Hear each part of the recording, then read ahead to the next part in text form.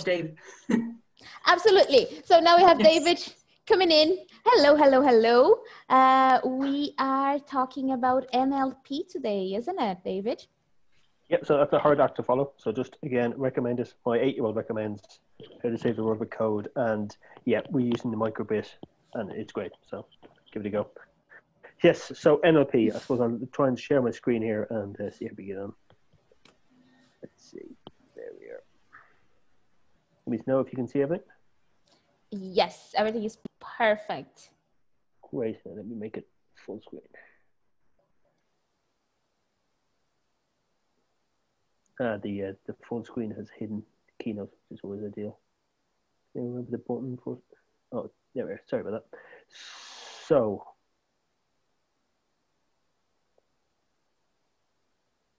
bit better. Great. So, what I'm describing today is how to get a computer to understand text. So, anyone who deals with this is just going to be sort of an intro to the whole situation. Why would you want a computer to understand text? We're getting a huge amount of data at the moment. Like if you're in a company, you're going to have emails being sent in, you're going to have maybe WhatsApp messages or tweet messages. You know, a lot of people are going to send you text to your customers and stuff. And if you can sort of classify that text, realize what someone's talking about, you can speed things up a lot. Sometimes you'd want maybe the computer to think of an answer, but even a lot of the time, if you can just send the email to the right person or sort of, you know, label it right to say, right, we think this is about this particular topic, you can speed up the person, you know, who has to handle it by an awful lot to make their life easier. So imagine here you've got questions coming in from a user and we want to classify it. That's what we're just going to talk here for a few minutes about how you might start doing this with a computer. It's called a supervised machine learning problem. And why is it supervised? Is because you're labeled. So if you think of like a spam detector in your email, that's a natural language processing problem. And it's supervised because someone has said, this is a spam email, this is not a spam email, and they've made up a data set of those things. So what a data set looks like is simply like a spreadsheet. Now, so a spreadsheet where, you know, what someone has said, bit of text they've said, and what, you know, what they wanted to do. So in an email data set, this would be real email, spam email. You can imagine sort of other sorts of emails you'd be getting, you know, that you want to say this belongs to go to the accountancy department, this belongs to the human resources department, or, you know, you want to work out where something belongs. Now, there are big fancy systems for doing what I'm going to talk about tonight. IBM Watson, the thing that won Jeopardy years and years ago, is one of them. Google have one, Amazon have one. All the big companies have these sort of natural language processing systems where they take text in, and based on your data, they can figure out roughly what the text is asking about. But tonight I'm just going to describe how you can make one on the cheap for just to make your life easier. So in general, for a chatbot, so these are like these machines that, you know, when you come along to try and book a holiday or whatever, it understands you're asking about booking a holiday. In general, the spreadsheet that you're feeding information, there's about 2,000 questions. And that's called utterance, the thing the person said. So you have a spreadsheet of, I'd like to book a holiday. We say, oh, that means book a holiday. We've got about 2,000 examples like that, maybe 50 to 100 different things that people are trying to do. So if you have in your mind here a spreadsheet of 2,000 things people said, and there's about 100 things they're trying to do in there. So they're trying to, you know, cancel a credit card or book insurance, or, you know, those sorts of things is what they're trying to do. I'm talking about doing this in Chinese, and it's a reasonable question of why someone who doesn't speak Chinese had to make an AI engine that worked in Chinese. So the reason is the big companies, the Googles and this, won't deploy in China. Because they're worried about, I think they're worried about passing over the source code or something, but they won't deploy there. There are reasons why you might want to make your own one anyway, just because, you know, you understand your particular domain, what you're working in, better than the big guys. You know, maybe IBM understand banks or insurance companies really well, but maybe they don't understand, you know, what you're interested in, holidays, or, you know, whatever it is your company works in. As well, people are getting more worried about sharing data, you know, outside of their own organization. So it's kind of nice if you can keep it inside of your organization. So obviously these big companies, people trust them and everything, but even still, people get a bit more nervous if the program that's analyzing things isn't, you know, sitting in a computer, you know, somewhere in the building. Some people get worried about that, so it can be easier for that way. Okay, so that's the sort of big picture, but the small picture of what is involved in natural language processing, right? It's 4 or 5 steps, and then you can add a few extra steps to improve your accuracy, but roughly it's 4 or 5 steps. You got to read in the data. The first problem always in any sort of machine learning is get the data. Then you have to convert it into a form that a computer can understand. Few different steps there to make it sort of easier for the computer to understand and things. And then there's an actual classifier. We go into these in more detail, but roughly if you think of read in the data, make it into a form a computer can understand, and then make a classifier, you've kind of got all the steps. Images are kind of very similar to what I'm talking about here, or even sound. So there's lots of things you could be classifying. Here it's just text, but if you get the principles of the stuff involved here, images, even videos, audio, you know, the same sort of steps are involved. Okay. So Chinese is different. Chinese is quite strange. First one is they don't have spaces between the words. So you have to put in the spaces yourself when you're reading Chinese, and they use this to make really funny jokes and puns and things. Spaces were actually added to Latin by a bunch of Irish monks during the Dark Ages. A lot of languages didn't have spaces until the Irish came along. So there's a QI fact about things invented by Irish people is the space. When you run one of these programs that figures out where to put the spaces in Chinese so that the words are broken out to make it easier for the computer to understand, you then do what we call put it into a word vector. This is kind of like an array. And even in these sort of books, kids nowadays are learning about arrays. So I'll describe why you need them. But if an 8-year-old can figure out arrays, you know, we can as well. Then there's a few sort of weird steps you do about language, and then spelling mistakes, which are always a nightmare. But anyway, spelling mistakes we'll go into. So a piece of text in Chinese is one big chunk, and we run a word segmenter. This is like calling an API or running a library, and split it up into different words. This particular one works really well. I was using it today. They've actually added a load of new features that will be handy later on. I wish I had it 3 months ago, but anyway, they exist now. So it's a really nice library. If you're working in Chinese, I'd recommend this one. I've tried 5 or 6 of the libraries, and this one works really well. So ltp.ai is the name of this one. For this step, if you can work with a colleague that speaks the language, it's really useful. So working with a Chinese colleague, a generically trained word segmenter will make mistakes. It'll see like iPhone is 2 different words, those sorts of mistakes. And you want to say, no, in this domain, these are one word. So baggage allowance maybe is seen as bag age allowance. And you say, no, wait, no. If you knew an awful lot about airlines, you know baggage allowance is 2 words. And a native speaker of a language can see this stuff really quickly. So this is one of the stages you really do want to have a native speaker with. So we've gotten a bunch of text in a spreadsheet.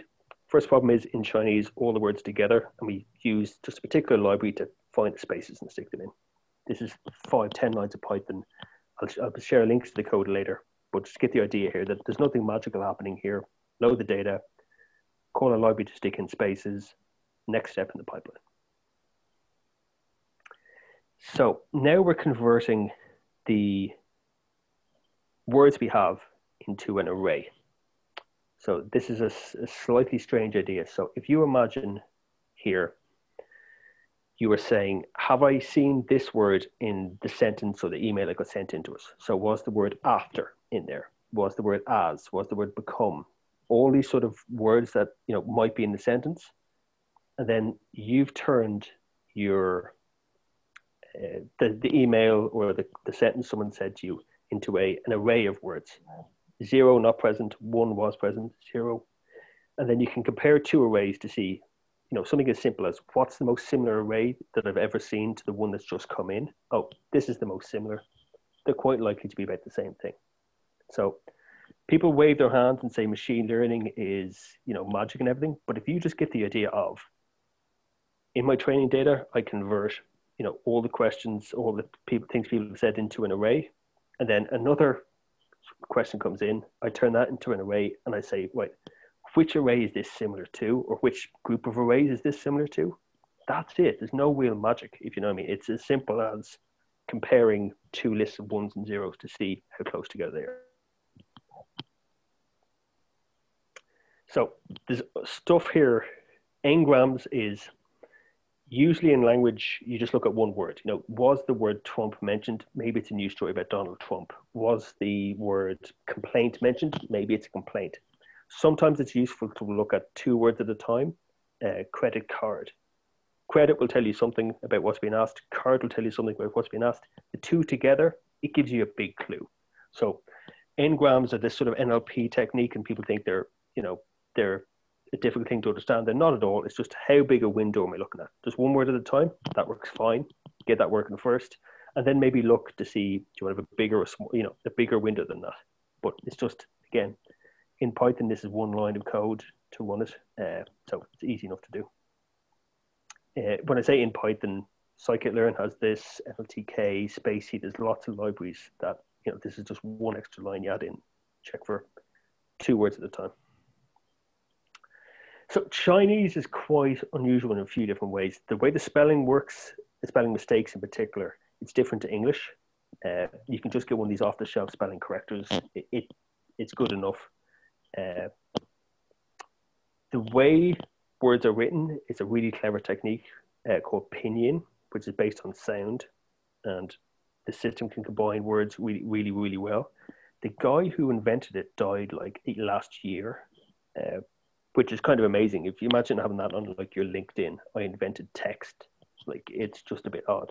So pinyin's a really clever system. In a lot of Western European languages, which I've been more used to, you kind of convert the words that have the same base to the base. So if you think of something like consider, I considered, I'm considering, the committee had a consideration of, they kind of all mean the same thing. And stemming is just simply saying, right, we're going to convert all of those to consider and just say that's the word we're looking at. It doesn't really work in Chinese, but stemming again, it's another line of Python. It's nothing magical. Just keep in mind, right, are there a lot of words here in my domain that kind of mean the same thing? They're just different past tense and future tense and everything. If there is, you know, or even if there is, try stemming, see if your accuracy goes up. Anything in language, there's unknowns. Because it's dealing with humans, because part of what makes language fun is it's not computer code. There's always something you don't know. There's always something that doesn't work. That's why it's never perfect, and that's why it's fun. Okay, so a simple pipeline is break up the word into spaces, into words, break up the sentence that gets sent to you into words, convert it into an array. In this case, what seemed to work was the words I've seen at least 3 times, only keep 1,000, which isn't that many words. If you think of it, like your vocabulary is 15, 20,000 words. This system we build here, so vocabulary is only 1,000 words. It's only 1,000 things it cares about. The classifier is a SVM. So this is like quite an old system. They've gotten a lot faster recently, but they're really quick, really out of the bag classifier. The advantage of using a really simple classifier and a really simple system like this is you can iterate quickly. You can say, build a system, test it as a blind set, test it as a k-fold set, you know, blind set test, see how well I did. And you can do that in 5 minutes. Whereas some of the more advanced, you know, deep learning systems, when you hit the start training to when you get to test it could take you an hour or two or a day, and you just don't get the quick learning. That tight repeating cycle means you can try 50 things in a day, get to a really good answer, get to a really good system, and then later when you have more time go back for the longer systems. But at least you've gotten a good system quickly by using these really fast different methods. So SVMs, I didn't quite describe it, but if you think earlier on I described what the problem was, if you could find the array that was most similar to the one you've just seen, that's like not a bad classifier. You go, oh wait, this is the most similar email I've ever seen to this email. What kind of email was this? This is the most similar sentence I've ever seen to this. What was the person asking about? SVMs kind of do that, except for they stick all of the emails in a particular class or all of the sentences in a particular class together and then say, right, how can we divide them up? So you don't need to go into detailed classification. I think people get kind of a bit too obsessed with classification, whereas a lot of the time, how you chop up the data, how you make sure the data is clean and there's no mistakes in it, that sort of stuff tends to actually be a bigger advantage. Hacks, because it's a beginner example, I won't go into the details of weird little hacks, but basically from this really simple system I described here, plus a few of the hacks, we got to within like 0.5% of Watson, which, is quite good for a fairly small team in Chinese. And, we might go back and, improve things again, but, the next job has come along, so we're probably just going to work on that. Again, deep learning, there are good ones out there. Eventually, we've moved partly to a Python library called Spacey. It's really good, but you don't need to go into the big deep learning systems to get like really good results. Scikit-learn and these sorts of things work fast and work pretty well. Word embeddings, I might save that for a more NLP talk. But basically, there's really good systems now where even if you've not seen a word before, you can know that, oh, I've not seen the word luggage before, but it's quite similar to the word baggage. And these sort of word embedding systems allow you to see that. They're really cool. And, they improve your accuracy a small bit, but you don't need to particularly worry about them. At least in the initial, get something you can show the boss. It'll classify emails. It'll save everyone time. You probably don't need to go into word embeddings just then. Flask in Python is great. Presumably you've had a few talks on Flask. It's really good. Even, I'm not a web programmer, but just using Flask, I was able to, in a day or two, get an API proof of concept up and running. Obviously to, make it secure and as sufficient as possible. It took a bit longer than that. But just to get something you can show the boss and say, look, we can put this in a Docker container. It's ready to go. Even for someone who doesn't do this, it's still really fast. So again, I'd recommend Flask. It's just really handy for these sort of things. As well as the pipeline, as well as, I can take in a piece of text, convert it to an array, see which other arrays it's similar to, and I put a classifier.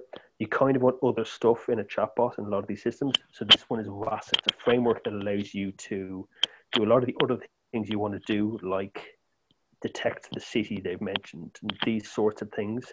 So RAS is really good for that. If you are looking at building a chatbot locally, I'd recommend RAS of the different frameworks I've tried. It takes a while to learn, but it's really good. So anyway, that's how to replace Watson if you want to do it at home and you've only got 2 or 3 days to do it in. There's the steps. I'll send links to my GitHub there, which is the framework. All the code steps are in there. And there we are. So thank you very much for that. If any questions, hopefully that made sense.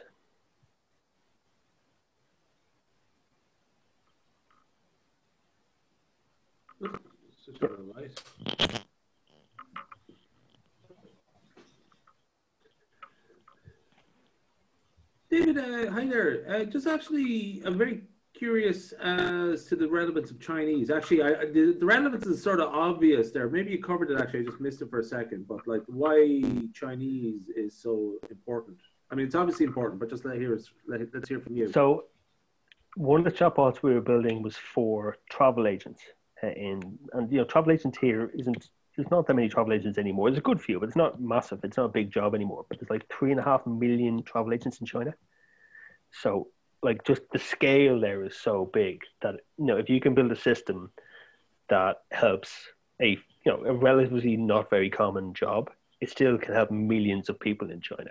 So it's something to consider, that because it's such a well-spoken language and it's so similar everywhere it's spoken, it's not like English where there's big variations, that a system that works in Chinese, first of all, you get shed loads of data really quickly, which really helps you building these sort of systems. In English, you tend to spend most of your time wandering around trying to find data. In Chinese, they just hand over vast quantities of data day one. So first of all, it's a lot quicker to do things because of that. Yeah. And second of all, just the number of people who can use these systems then is much higher. Okay, yeah. I just wondering, like, this is sort of like an implicit bias thing. I was just sort of wondering, is NLP just sort of biased towards English language, the whole systems, like the structures, the approaches to doing it? Or is it like it's pretty okay if we go to, let's say, start in English and then just transfer everything into Chinese? You sort of seeing with the language groups there. And so there's two things. One is a lot of the very early systems were built in French. The French government sponsored a lot of NLP stuff in the 70s. So actually French is some of the best NLP in the world. Now, having said that, is there a danger in NLP about bias? There is hugely. Like, to talk to my Amazon Echo, I have to put on an American accent. Play RTE Radio 1. You have to do that because it doesn't understand the Irish R's. There's also racial stuff in there where, based on people from different races in America, have much lower accuracy with some of these sort of systems. So you do have to be massively aware of bias in these systems, even in English. And then there's a big risk with these things that if we can build systems that make life more efficient in English, in Spanish, in French, in Chinese, that means that, you know, you can get your airline ticket easier, or you can get your bank problem solved easier. There's a risk there that if these systems aren't built for Hindi and Tagalog and these sorts of other languages, that there's a gulf gets opened up there. So it's part of the reason why here's a simple way to build a quite good NLP system in a new language, I think is important for that reason, that someone can take this and go, well, I'm going to build this for Tagalog or some other language, because it's not good if these systems are purely in English or purely in the big 10 languages we call them, because I think they're really useful. I think they can really help people, and a lot of people don't speak those 10 languages. Yeah. There was a question there in the chat. I'll let Laiz, I'll hand over to Laiz. Sentiment has a Cork accent. So is langer good or not? It's very hard to tell in Cork. When someone's called a langer, it could be a good thing, it could be a bad thing. So yeah, well, no. So how do you compare scikit-learn, PyTorch, and Spacey? What are the pros and cons of each? So scikit-learn has big advantages because it's easy to learn. You can use it for anything. If you're doing image processing or audio processing or NLP, scikit-learn still works the same. Spacey is just language. It's a really good library. So I really like Spacey. I've used PyTorch. I prefer it to TensorFlow, but it does take a while, and it's also not that intuitive. It's sort of, well, again, this could be my limitations, not PyTorch's limitations, but a lot of the time it's, here's a network that we think is roughly right. We don't quite know why. We'll use this. And I think with something like that, that's fine. But you want to compare it to something like Spacey or scikit-learn, something you really do understand and go, right, scikit-learn was 75% accurate in a blind set test. If PyTorch comes out and it's better, great. But at least we know this simple system we understand is 75% accurate, and then PyTorch has to go beat that, if you know what I mean. The deep learning systems, I kind of worry that when you make something and you don't understand it, you need to at least know what score of the system you do understand comes out with. Yeah. That's maybe not the best answer. All of them are great. I'm not going to give out about any of them. And I particularly do like Spacey. I do tend to use scikit-learn first, just because in a few hours you can get a good score where every step is very, very clear. Whereas Spacey, it is using those word embeddings. It is using these sort of things, which are great, but there's always going to be some element of I'm not quite sure of what's in the word embeddings and why and what it's built for. But if the result is better when you try Spacey, you got to go with it, you know. Hi, David. So I have a question. So it was a really nice presentation, but I wanted to know, like, there has been a, quite discussion about contextual knowledge in NLP. So what's your take on that? Any specific feature engineering techniques that you involve for contextual knowledge analysis? So there's a few areas in this. Does the computer understand in a philosophical sense? There's a great Douglas Hofstadter story there recently. I'll try and find it, put in the links, where he goes through how the computer doesn't really understand, and that's true. So you can fool yourself into thinking the computer knows more than it does, but particularly with a chatbot or routing an email to the right person for the job, it's which one of these 50 buckets does this new email or question or whatever coming in belong to? It's not quite the same as understanding. So in a way you can sort of cheat and say, we're doing such a simple job that maybe context isn't quite as important. But then there's other issues with context where it's like certain things in particular, like negation or time, these sort of systems have big difficulty with. So I don't want to fly to Paris tomorrow. I do want to fly to Paris next week. That's a really hard thing for these sorts of systems I've just described to deal with. So there are sort of logical calculuses that say they can understand these, but I've never seen them work in practice. There's a lot of people get PhDs about how to do a dependency parse to say this is exactly how we're going to understand those sorts of sentences, and hopefully they start working.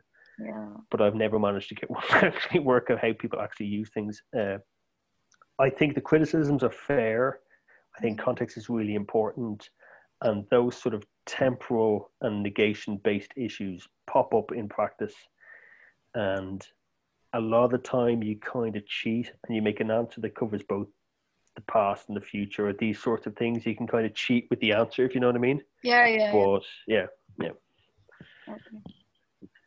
Sorry, that doesn't quite answer your question, but just to admit that you're entirely right. There is that context problem. A lot of the time you end up cheating with the answer, but yeah. Thanks.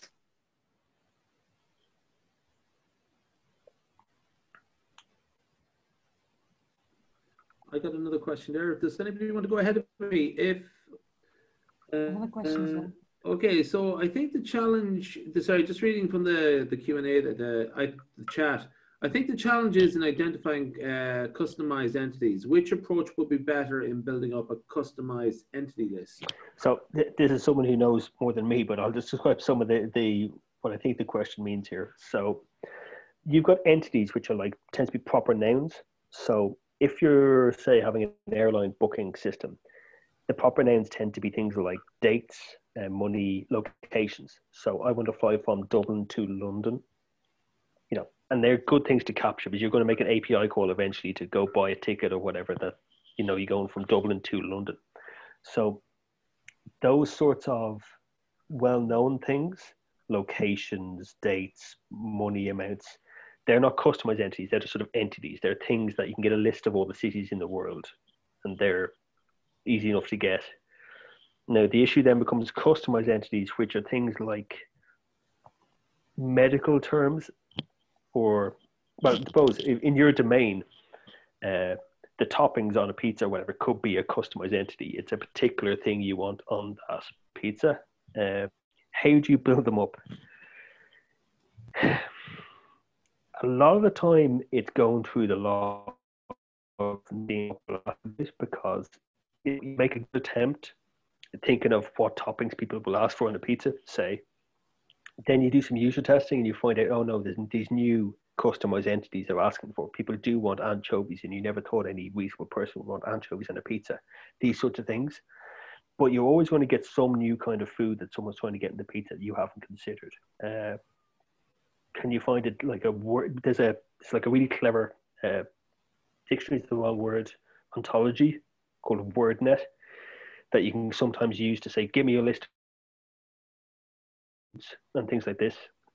again, it's a bit like the logical breaking down sentences. It's one of the things you'd like to work, but it either seems to be in most domains. If you use WordNet, you get like 5 names of foods, or you get 1,000,000 names of foods, and it's just not practical. But there is only really like 100 things people want on pizzas, and WordNet tends to give you too much or too little. So I haven't actually answered your question there, but how do you build up customized entities? A lot of times it's a cheat where you see them, people are asking you them in questions. Sometimes you can get them out of ontologies like WordNet, but no system I've seen is perfect.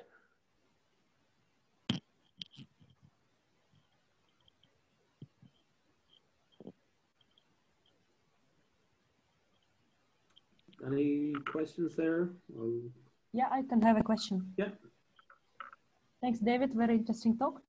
I'm actually quite surprised that support vector machines are doing such a great job. So that's very good. But one of the assumptions of this kind of classification modeling is that relationship is linear. So apparently it is satisfied. So my question is, do you think if you could use some more advanced classifiers, if it would make like a better results, and what kind of accuracy on your model prediction you get? And because I know this kind of data usually, like I haven't worked with NLPs, but I worked with support vector machines, and I had to give it up because I couldn't get it working, because like my problem was that real life data is not linear.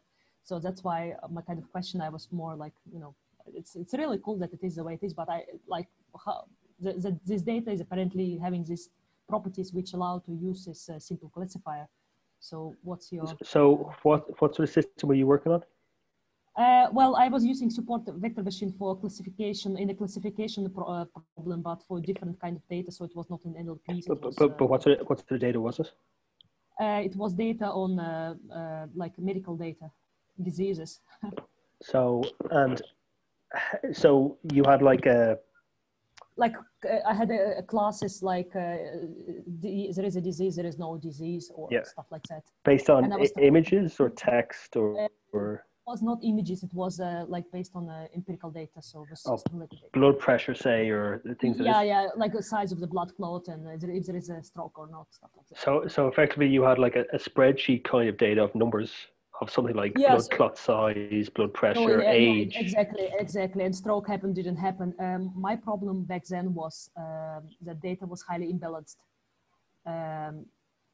And so I had like 10% or like about 12% positive cases and the rest not negative cases. So for highly imbalanced data, any classifier wouldn't do any good job.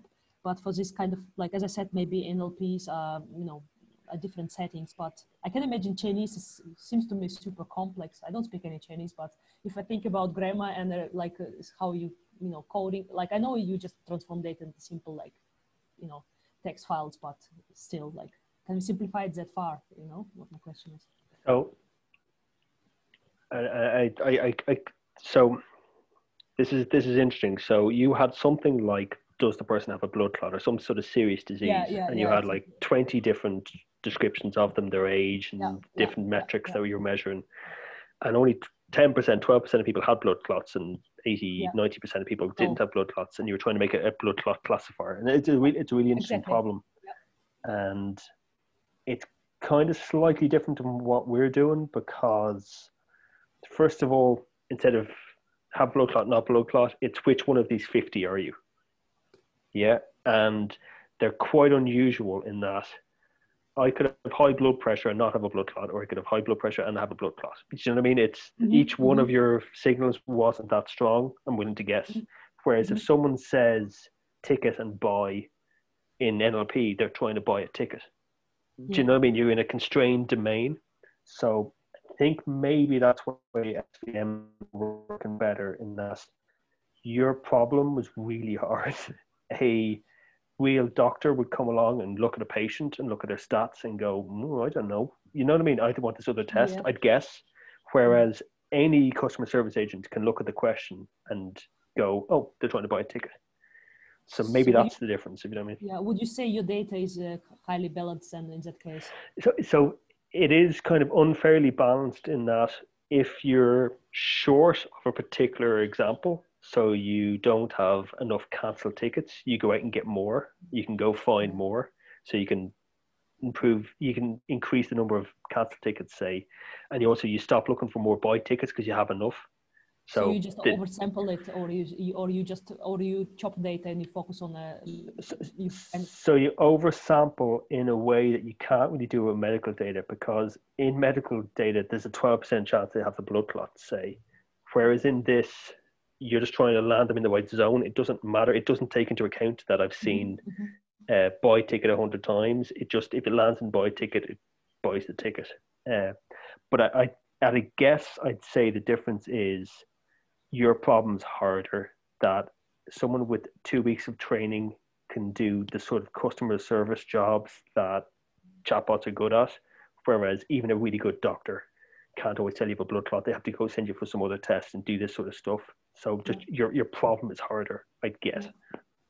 And can this like algorithm be easily applied to other languages, like well, we're talking about French or maybe like Arabic, for example? Like, does it have something specific to Chinese which needs to be adapted? Or no? So I used my knowledge of doing it from French, Spanish, German, Norwegian, English, and assumed it would work in Chinese, and learned some things along the way about Chinese that made it work in Chinese. It would work in any language I know, but I don't know that many languages. Human language is so fascinating, but there's bound to be, I think Finnish and these sort of ones have such weird prefixes and suffixes and everything else that maybe you'd have to get a really clever system to break up the words into actual words, because there's some languages where I think in Russian, is it every noun has certain extra stuff on the grammar and endings and all this sort of stuff. So maybe if you could get a good stemmer, you could figure out why they're asking about a plane ticket or whatever. But yeah, there would be issues with different. So those complexities in different languages can have an effect on accuracy of the model, let's say, because. Oh, definitely, yeah. And some languages are just more regular than others. It's interesting to see what language is in that respect most difficult, because we think Chinese is difficult. I don't speak any, but. It's a very hard thing to test fairly. So Arabic has had a huge amount of research, and it's paid for by the US government, 3-letter agencies. So because of that, Arabic, even though it's really hard and there isn't that much text data on it in the public, is actually they're quite good at processing Arabic. But that's not a fair test because so much money was put into it. But Arabic is like I learn Arabic now. It's quite logical. You know, there is a grammar, there is a rule. You follow a rule, and there are no surprises. In other languages, there are like exceptions, you know, and you have to memorize them, and there is no logic behind it, which is hard. A lot of it comes down to data as well. Essentially, how big your Wikipedia for a particular language is a good guess at how good NLP is for that languages. Okay, very good. They use the data for that. Thanks so much. Very interesting. Cool. Anything else anyone wants to ask? And I'm on Twitter. I'm on GitHub. I just sort of don't want to chime in ahead of everyone else. So just I actually just have a quick question. It's about just like career development and going into the field of NLP. So first off, is it the type of thing you learn in college, like as an undergraduate now in computer science, NLP? I don't know. I did a project as an undergraduate in NLP, so I don't know if there's actually many classes on it. Okay, but I think there certainly will be some. And no, it's one thing I would say though. It's weird that a lot of the really good people on NLP aren't computer programmers. You can always see when a computer programmer has built a chatbot because they stick in entities for everything. If the word golf exists in this sentence, they must be trying to bring a golf bag onto the plane, do this, and it just becomes this like Gosu list of a million. If you ever see this word, they must mean exactly just this one thing. Yeah. And that's not how language works. Okay. Weirdly enough, archaeologists tend to be really good at it because they sort of respect data or something. Linguists, of course, end up coming into NLP. But it's a weird area because you're never right, you're never 100% in a way that programmers want to be 100%. Yeah. So it needs to be sort of a sloppy programmer, if you know what I mean, to do it. All right. Yeah. There's hope for me yet. No, it's actually the lazy programmer. No, it's actually sort of about, like, I noticed that there's, when you look at job ads for data science, there is a lot of stuff about NLP. I'm just thinking about the type of people who will be sort of going back to do conversion courses or masters in data analytics and stuff like that. Yeah. Or, you know, changing careers or upskilling. Like, what sort of direction can you give them there, or tips, or, you know, just get your hands dirty with scikit-learn, look at a few projects, that sort of thing, yeah? Well, one thing I would say is whenever I'm doing an NLP project, I have to find an expert in the area and teach them a small bit of NLP, and I have to learn a hell of a lot about their area. So I'm you know, dealing with someone in customer service who knows how to do the job, and you always, or in some area. So if you're an expert in an area, if you know an awful lot about forestry or, you know, whatever is your area, and then you want to be a data scientist, maybe NLP is a good choice then, because you could be an NLP data scientist, a forestry data scientist, an awful lot easier than you can be just a pure data scientist, if you know me, because you could. You need so much knowledge in NLP, and if you already have half of it, you're away, you know. Domain knowledge, so to speak, is that it? Yeah, exactly. Oh yeah, that's good. You know, it's just you know, people like who are looking to upskill or something like that. Yeah, that's me, Louise. I'm gonna hand back to Louise there. She's here. She's here. Don't worry. Well, thank you very much, guys. Thank you very much, Lorraine, for coming and for introducing the book. Thank you very much, David. It was an awesome talk as well. Thank you very much. Buy the book, guys. Buy the book. Buy the book. Everyone, buy the book. And well, thank you for being so nice as well and replying everyone's questions. Thank you. It was a pleasure to host you. Thank you very much to our new board members in Python Ireland. We have a strong team now. Very good. Well, have a lovely week. Thank you very much again. And see you next time. Bye-bye. Bye-bye.